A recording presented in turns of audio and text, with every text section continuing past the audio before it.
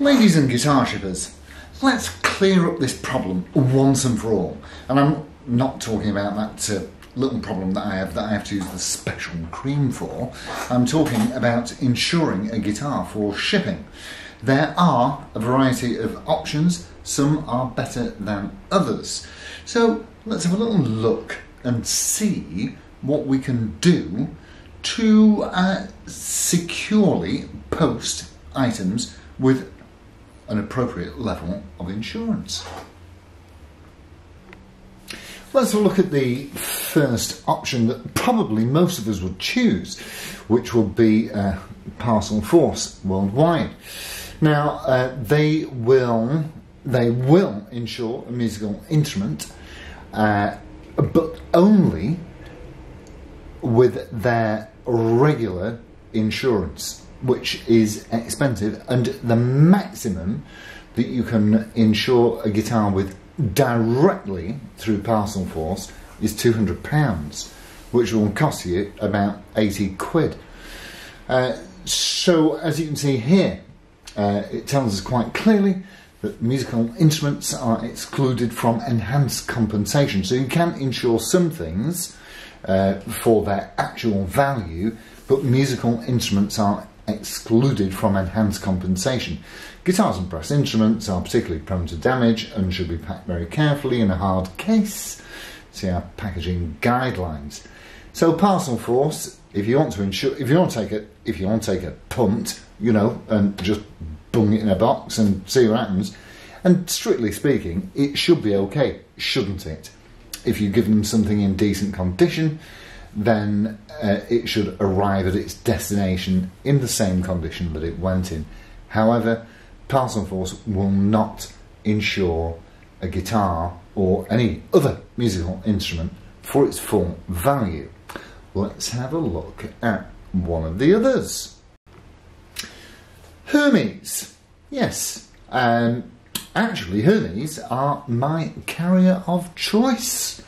I've had a few delays in the post, but I've never had anything that was either damaged or lost. But as I say, I've had a sort of 2-week delay with an item, but overall, I say their service is really, really good. However, here it says sending items that we don't cover, in other words, that they will not insure. And some of the most common non-compensation items, and as we can see here quite clearly, musical instruments. You cannot insure against musical instruments for loss or damage. I think it's pretty poor that any of the carriers won't insure against loss when it's in their possession. Surely that's their responsibility, but I don't make the rules up. They do. So Hermes, although I love them, you cannot insure directly through them. Let's have a look at another.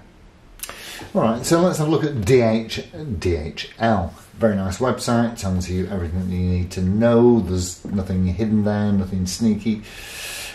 So we're sending to the United Kingdom.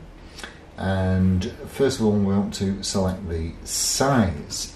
Now, you'll see here that it would be very, very unusual if you're sending a guitar, even with a case, that it will weigh more than 15 kilograms. Normally, you know, sort of anywhere between 6 and 9 or 10 at the most, I would have thought.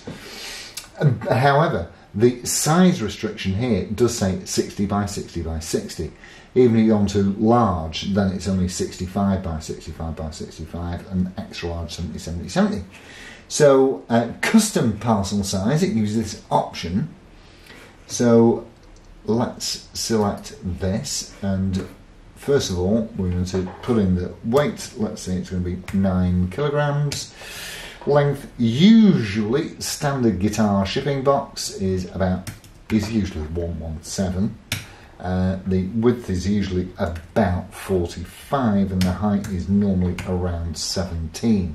So that's obviously length by width by depth. So add custom dimensions to my quote. Lovely. So send, let's get a quote, and the collection postcode is this,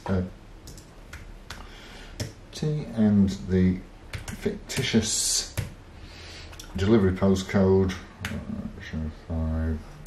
Let's hope that's a postcode, otherwise I'm going to start again. Parcel size, standard, okay, 0 to 15. So quote and book. Let's have a look. So we're really going to be interested in collection. Now, next day, door to door, which is brilliant, and printer is required, 25 quid cover is included. No good if you send a £1,000 guitar. But all the same, let's see what options we have. So if I buy £9.89, that is very, very good. Less than a tenner to send a guitar from Blackpool to Bristol. So let's buy that now. And my details, I will be Mr. Don Kiddick. My email address will be don.kiddick@gmail.com. And we'd love to send you, no thank you, contents. Here we go. Guitar value £1,000. Now, as I hope you can see, the total is £9.89. Now down here it says parcel protection and signature, and they do insure guitars. You have free protection for 25 quid. If you would like to protect your items to the full value of £990.38, yes, increase my protection to the full value and obtain a signature. Take that, and now it's gone from £9 odd to £69 odd. So that's what you're going to pay for. You're going to pay £60 insurance with DHL. Let's have a look at another one. Now, this company is called Overland Express, and I have to say I rather like what these guys do. They're agents, obviously, and they're not hideously expensive by any stretch. So it's going from the United Kingdom, FY13JT, to the United Kingdom, and we'll use that, what was it, BS1, I think it's 5JT, wasn't it, that we put in, that seemed to work. So weight, 9 kilograms, length is 117 by 45 by 17, quotes. So, okay, so DHL, £43.39, which including that is 52 quid. Parcel Force, now this looks better. Parcel Force, 20 quid. This one here is 20 quid including that, all of this service now. Insurance value and declared value, and there is a big difference from insurance to insurance. And right here it says, you can check this box that says I want to pay £20 for additional insurance. And let me tell you that this is, come here, let's have a look at you, that this is better. When it says I want to pay this 20 quid for the full insurance, they will, if anything went wrong, if it was either lost or broken into 1,000 parts, they will pay you the full value. And when I say the full value, I mean the full value. So if you can prove that you'd sold your guitar for £1,000 on eBay and that you've been paid for that, then you will have obviously an electronic record of that. And they will pay you the sale value, not anybody else's guess on what that might be worth. So if you've got some loss assessor who says, yeah, well, it was second hand and there were some marks on it and I would only value it at 600 quid. If you'd sold it for £1,000, you will get £1,000 back. However, there are obviously some T's and C's that you have to take into account. They want to see the internal packaging, they want to see the external packaging, and they want photos of the instrument to make sure that it was in, you know, a robust condition before they do that. But Overland Express looks like a very, very easy way to send your guitar. They don't rip you off for the administration to, you know, organise it with Parcel Force or whichever carriers they deal with, and so they look like a really, really good option. So they charge you basically 2%. Excuse me. They charge you basically 2% of the value of the item that you're sending. In our case, it's a guitar. Let's have a look at one other option. This is an insurance company that will insure against anything that you're shipping that most companies won't. And obviously all we're talking about is instruments, but the important items on here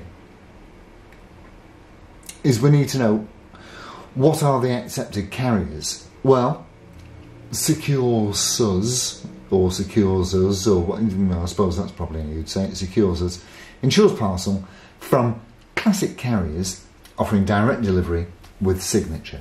The carrier must have a tracking system. What are the excluded goods?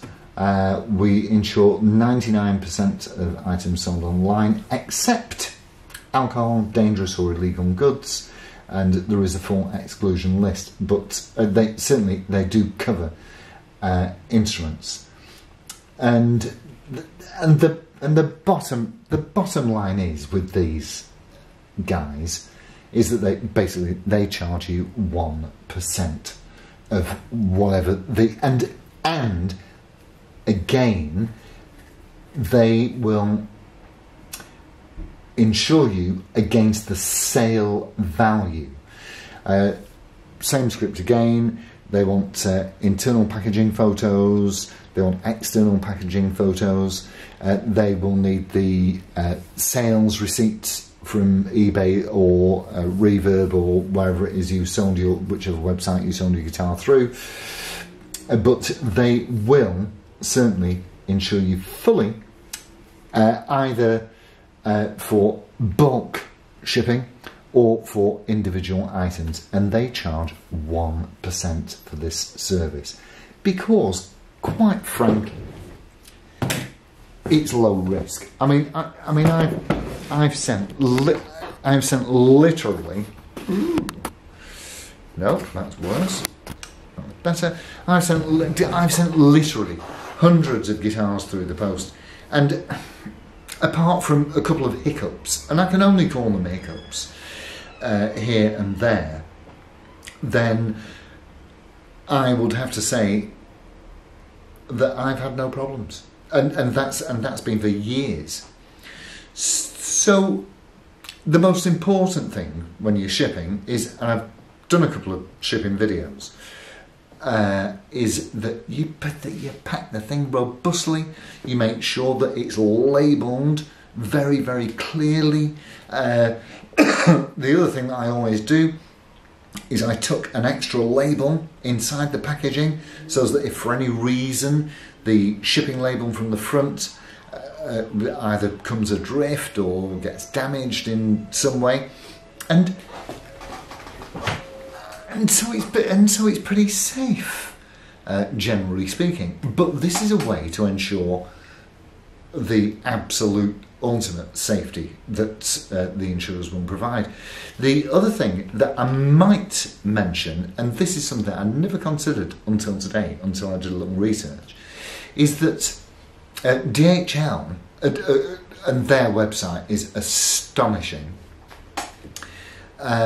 They do say to you that as an experienced global courier, all of our systems are automated, so pack robustly, because it might get dropped, it might get shunted on a conveyor belt, you see, or there was a third thing as well, which I can't. So anyway, it might get slightly knocked about, or so make sure you pack it properly, and really, you should be okay. But if you are concerned and you do want to insure, probably my favourite option, well, yeah, my two favourite options definitely would be that Secures Us, where you pay 1% of the final sale fee, not of an assessor's fee, or through that Overland Express. They look pretty good. So with that, I shall bid you a fond farewell. Have a lovely evening, my friends. Adios, amigos. Ta-ra.